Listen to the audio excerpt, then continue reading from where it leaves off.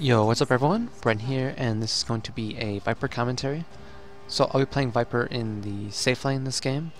I picked Viper here because they had a bat, an alchemist, and a disruptor. And Viper's just amazing versus all three really, since they lack hard physical damage, and they all have AoE damage over time, meaning Corrosive Skin's debuff that does damage over time will be really effective, especially if I can just survive in fights.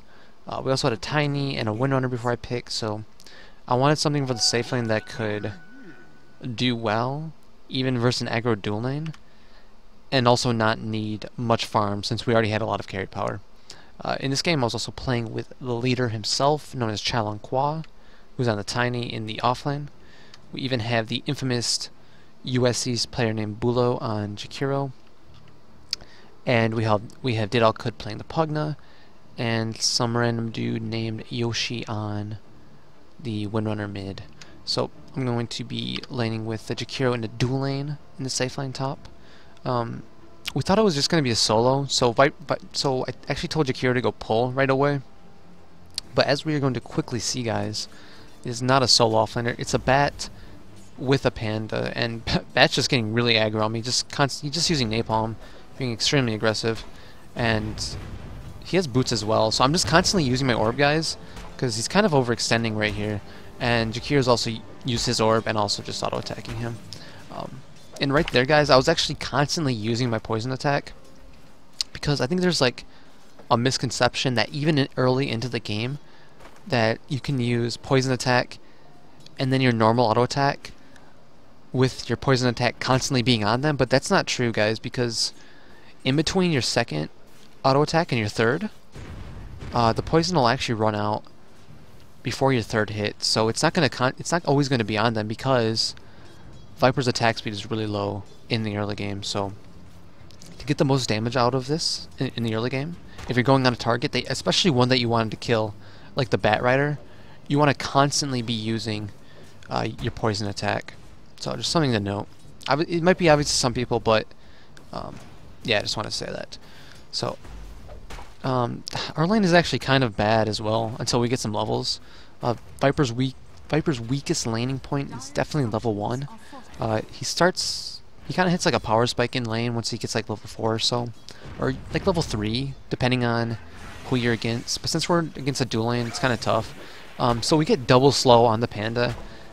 I guess he thought he was dead either way, so he got really aggressive on us, but I think if he just started running right away, he would have been alright. But so we get that kill. I pick up a wand, which is obviously really important versus a Bat Rider who spams napalm stacks, and a panda who spams haze. So I'm going to be able to get a lot of charges with that to both stay high in HP and just always have enough mana to use my poison attack.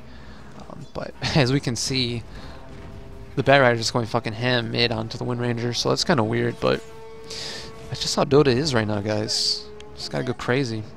So we have double archer right here pushing in. I want to be aggressive on the panda here for sure, but going for those last hits right there. Something to note though is if you saw earlier, the panda, he actually went for a poor man shield, so he is actually really damn tanky against just my auto attacks. So he is really survivable right now, but still want to auto attack him whenever I can. Just cutting this wave back, and Jakiro's actually farming neutrals over here, so I kind of want to stay in this area. I'm tanking the creeps. I didn't pull it all the way back to the tower because I want to stay over here in case panda goes and contests the Jakiro who's farming. So Jakiro's even using his orb on the panda instead of the neutrals, but he's going for the large creep right now, so I definitely want to be going for him. So I'm using my orb right now. I have boots, and we're going to have the slow from Jakiro. So if he went for the right, he was definitely dead. So his decision to go back to the left is definitely smart right here. But yeah, so so the Pugna manages to clean up. That's actually a really big kill. So Bat Rider's using his napalm, going on me with Firefly. I know that I can actually tank some damage even without corrosive, so I turn around and get 2 auto attacks off before running. But Bat Rider survives, and Jakiro actually goes down because Disruptor rotated. Yeah, safe lane is fucking crazy right now. in these days, guys. Just a lot of back and forth action. That's why Viper is heroes like Viper, Juggernaut, and stuff like these type of carries are being put in the safe line, like Razor, Queen of Pain, stuff like that, because it's just hard, like I've been talking about in my other videos, for a normal carry to really deal with these type of aggro lanes, and all these rotations from supports. But obviously, you don't want to have like a hero like Viper, guys, in the safe lane if your other two lanes don't consist of like any carry power. But since we had a Windrunner mid and a Tiny off lane, it doesn't really matter too much that we're taking up the safe lane slot with a Viper. Like, we already have enough carry power in the other lanes, and we're going on the Panda right here. So Jakiro managed to get it slow. I'm using my poison, auto attacking in between my moving between my auto attacks, but I got sent back by the disruptor. So obviously a smart play by the disruptor to send me back instead of the Jakiro right there. But we have something to note, guys. We have 2 archers and a catapult, and Chi Long Qua actually TP's top. He's gonna be nuking this wave, so this is actually a really smart rotation. He rotated right when we had the double archer and the catapult, and because this is like the best time to like take a tower early, guys, especially against like a lineup that has an alchemist. Any pressure and any like gold advantage that we can get really early is gonna like translate into being able to like build a larger lead. Jakiro even like he actually pulled the creeps there to farm the neutrals, but it doesn't really matter. We're gonna be able to get this tower either way. So really smart rotation from CLQ, and yeah, so it's a really early tower for us. Gonna really help Jakiro and Pugna's gold, and even help Tiny get his blink up faster. But the bad thing about that though is taking an early tower does kind of hurt the safe laner's EXP. So, well, it can hurt the safe laner's EXP if I deem that it's not safe enough to actually be near the enemy's tower. Like in a situation like this, it's kind of hard for me to be up here. But yeah, like I need to be able to get the CXP. Like Viper he can't jungle that quick, especially just at level 5 and without having like level 3 points in poison attack.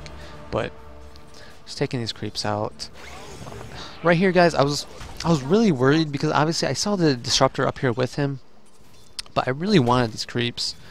Also just want to be able to stay in EXP range, but I'm going to see something happen here because I'm being really greedy, and I can't even really auto attack efficiently with the haze on me. 45% chance to miss, so really effective versus Viper. And yeah, this is what I was worried about. I knew the disruptor was up here too, but I was just being so damn greedy. I get punished for it, so that's pretty bad. But yeah, at least we get the turnaround kill on the disruptor. But I'm not even level 6, guys. I'm not even level 6, and it's almost 8 minutes, so this is actually really bad for me. So I'm just TPing back up here. Like, I can't really rotate mid or to the enemy safe lane right now, at least until I get 6, and maybe get up like upgraded boots or something. Like I want those. I want upgraded boots. I want 6 before I start really rotating around. And right now we even have this wave that's pushing in, so we're gonna have to be up here to get EXP. So just attacking these creeps. Obviously that forces Bat Rider to come up here. He would be up here either way. Like, he'll gladly take this farm since there's nothing for me to do. Like, I don't want to like stand there and hit the tower. I'm not going to be able to get that much damage in anyways, so I'm going to come over here right to the hard camp instead of wasting more time down there. And I'm just going to be orbing these down. Jakiro's going to be helping me out with his orb as well. Yeah, so I'm just going to try and hit my 6.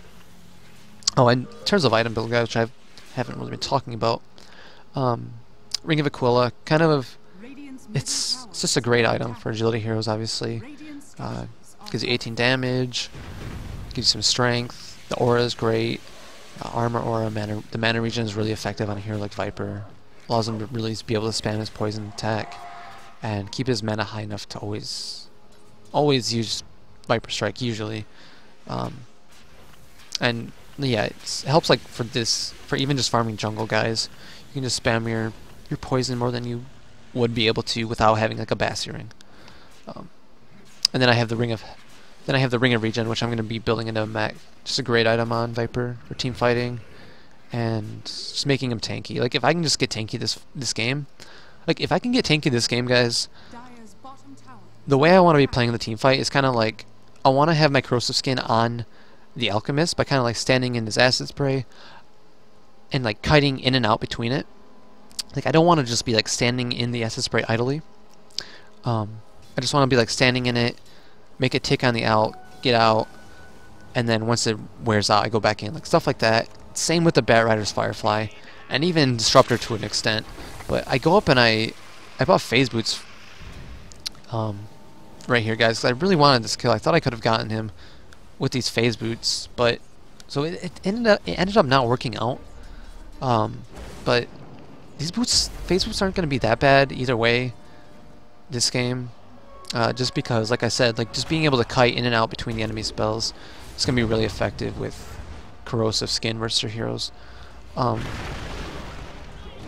So yeah, it's fine that I didn't go for treads. I think this game, phase is completely fine here. I think, but at this point, I'm level 7. I have my upgraded boots, have my wand, Aquila. Now I want to try and get active. Like, even though our late game is pretty good, they still have an alchemist and like a panda who can build auras, and even an LC. Like their late game is also fairly decent, so I want to get aggressive on these lanes.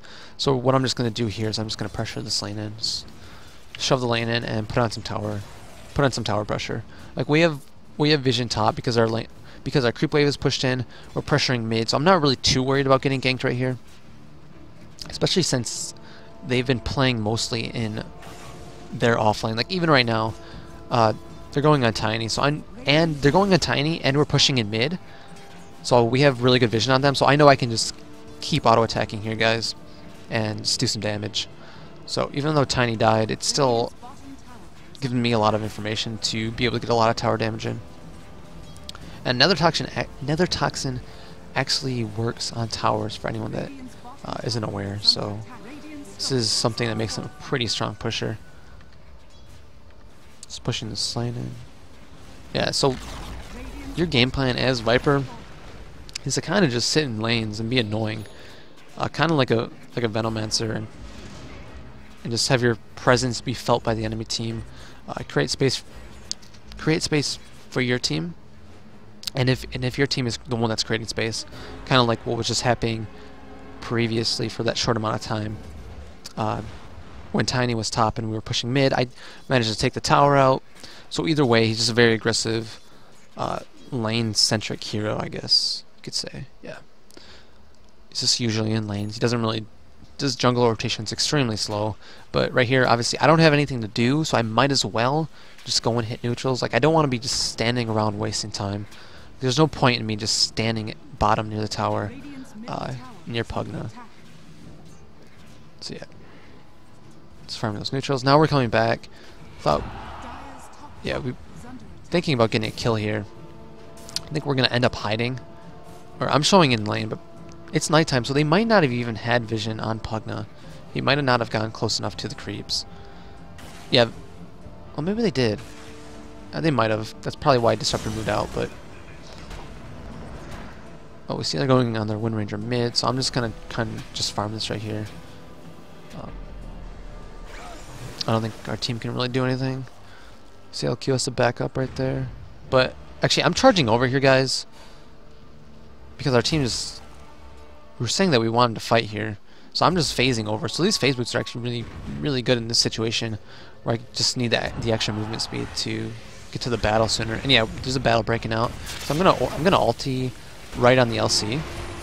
And yeah, Pugna uses his combos. I want to get an auto attack on the panda from the high ground, so I move right next to the cliff and get some auto attacks from the low gun to ensure that kill. So 1 for 2 right there. Definitely come out on top. Yeah, we come out on top right there. And this will free up some time, or some space for us to get some tower damage in. Got a catapult, 2 archers, and like Alchemist, he's not ready to fight, guys. He's 0 and 3. CS isn't that great, so He still needs a lot more time to really come online, so Viper's really good at just pushing an advantage like this. Push Dota, yeah. So I can push the lanes, guys. Pretty simple hero, but I think he's alright right now. I think he's pretty decent. It's normal on the LC2. Chi Long Qua just fucking blinks in there, combos him, goes down. Panda's playing really aggressively. He's been playing really aggressively this whole game, but actually that wasn't that bad because he popped his ult. But I have a mech, and they still don't have enough damage, so them fighting into a mech on Viper right now is definitely not that good, guys. And they're just like sticking around near the Pugna. We have all this like damage over time, actually. Yeah, so they kind of overextend right there. Fucking, yeah. Alright. Yeah, we're even playing, man, we're getting really aggressively on him. CLQ blinks into the base, and managed to get the Alchemist as well. So, yeah, we're being really fucking aggressive. And we're actually just going to take this tower early. And, yeah. So, pretty much standard 6.85 here, guys. Just whoever has like the better battling heroes like comes out on top usually, as long as like you're coordinated. And obviously I was queuing with these guys, but the enemy team was also a stack, so yeah. So I'm coming over here. We got the mid tower. We can't take the racks, but I'm just gonna go back to farming. Obviously Viper doesn't farm that fast, but you want to be doing something. Just kiting this hard neutral camp around. Right here. I'm gonna overextend a little bit. I don't think we really should have gone for this. Pop my mech just to help Tiny out there and the Pugna, even though I was full on HP. I can probably get this LC. Yeah, he can't toggle against the poison damage, and I'm gonna be chased down by with the napalm from the bat, and I get sent back from the disruptor, so I can't really escape. Yeah, I'm gonna die right here for sure. It's kind of overextension from our team, but at least we got one, I guess. Actually, how close is the Elk? So Elk is pretty close to his Radiance, but still, he's still going to need the Radiance on top of probably a Manta before he can really start doing stuff against our team. And even then, he'll need some more HP versus like Tiny combo and like a Windrunner follow-up. So probably he needs like a Manta and the Octarine before he can start doing anything in real team fights. So we ping Roche. Want to take this Roche. That's going to be really important for going high ground. So getting kind of serious at this point in the game. If we can get the Aegis on like I don't want the Aegis, guys, in situations like these. Even though you might think that Viper should be the one carrying the Aegis. Like the thing is, even though Viper is an okay Aegis carrier because he's pretty tanky, he can go up and get some tower damage in between waves on the racks. Just being able to have it on the Wind Ranger, who does insane damage, who also is really survivable with Run, and just being able to use her ultimate on the racks is gonna be more. It's gonna be more important on her to have the Aegis for this type of push. I can just kind of stay in the back. Like if they overcommit on Windrunner with the Aegis still up, then our team can probably take just a really easy team fight, and that even forces a buyback from the Legion Commander for that gank.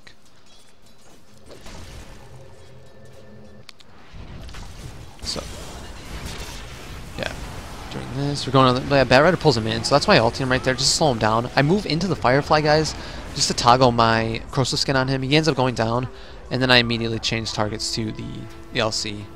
There was no need to, like, go charging at the Bat Rider anymore. He was dead for sure. If I can get the LC low enough, he can't toggle. He cannot toggle against this type of hero. We're just poisoning them. So we managed to get them, and where is... Yeah, the Alchemist... So, what happened there, guys, is actually Chi Long Qua, he TP'd top, and he fucked with the Alchemist while we were taking that push, so that was really smart of him to do that. It made it so that Alchemist, their most farmed hero, just wasn't able to even be there in the fight, so... It might have seemed weird that Tiny TP'd top, but him TPing top basically just ensured that we got the racks really easy, because the Elk was just... He wasn't able to get there in time. I mean, he's here now, but it's too late for their team.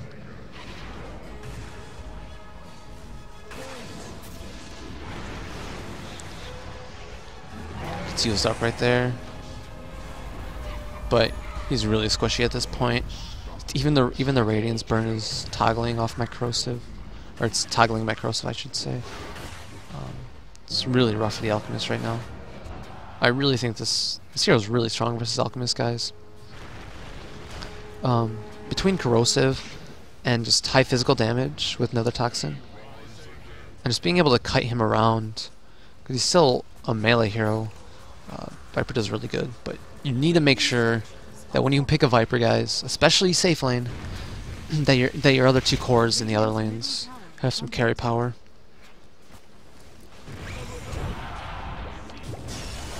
Batrider's pulling in the Batrider's pulling in Jakiro. Can't really help him right there.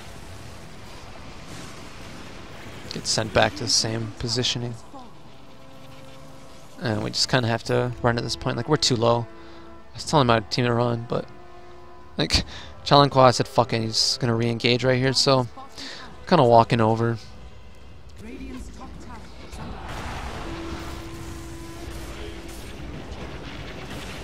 And he ends up going down, but still get the brew at least. And we might get the LC. Actually, I'm getting sent back. Yeah, we're not gonna get the LC with me being sent back. Oh, and something else to know is I got the Vlads, guys. Well, I think this item is just broken too right now in this patch. Like, all we're doing really is just team fighting, and Vlad is just such a good team fighting item. Just the sustain it's going to give is really good versus all of their damage over time. The physical damage it gives to all of your heroes is really good versus Alchemist. He doesn't have much armor, so it helps your entire team just attack him down a lot quicker. So it's just it's a great team fighting item. And I even go for Greaves. Like, with Greaves and Vlads, there's absolutely no way that these guys are really going to be winning a team fight unless Alchemist like pulls out a miracle and like gets like a few items up. But he's going to be going down here. Even he kind of just runs up to the wave, taking a risk in terms of farming, and he gets punished. Probably didn't expect that the Windrunner to be there, but I was playing around with the Shadow Amulet. No real strategic value to this, but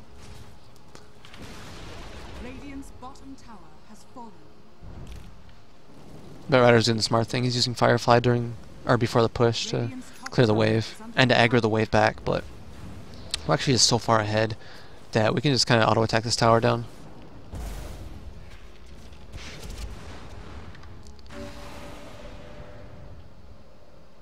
Radiant's top tower has fallen. Radiant's top tower is under Just pushing it.